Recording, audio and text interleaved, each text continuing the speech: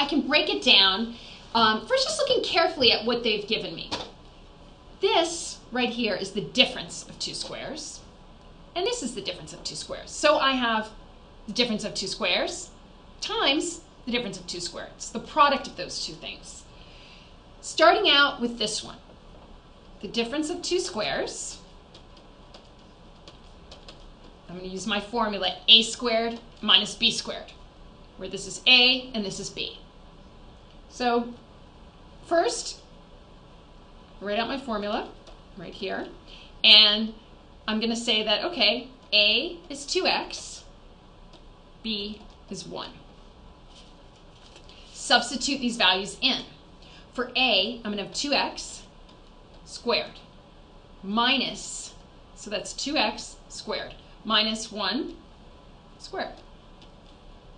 Okay, 2 times 2 is 4, so that's 2 squared, and then x squared minus 1.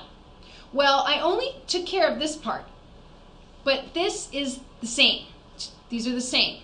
So I've actually got the product of this, 4x squared minus 1, times 4x squared minus 1. So for my first step, I worked with the difference of two squares, this formula. I got down to here. Now, what I see is that I have the square of a difference. I have the difference multiplied by itself. So recall this formula. I have a minus b times a minus b, and that's going to give me a squared minus 2ab plus b squared. So again, I could have used FOIL, I could have multiplied it out, but by recognizing this formula, I can work the problem more quickly. Again, my formula. Figuring out my a's and b's. A is 4x squared, and b is 1. Substitute in.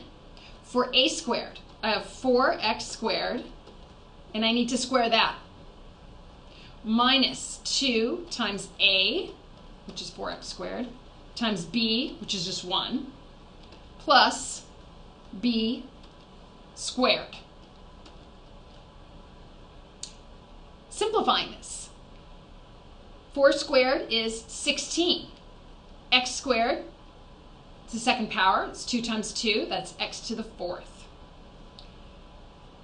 Negative 2 times 8 is 8, times 1, it's just negative 8. X squared. 1 squared is 1.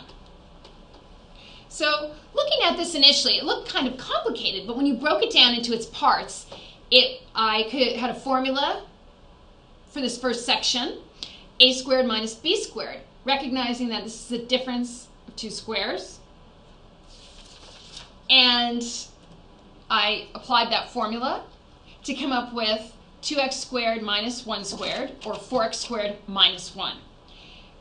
I recall, though, that I had this twice, the product of this. So I had 4x squared minus 1 times 4x squared minus 1. And this is the different square of a difference. This is a square of a difference, a minus b squared. So I use this formula from here on out. A squared minus 2ab plus b squared, found my a and b, substituted in, and got my answer. That concludes today's lesson. I'll see you again on Educator.com.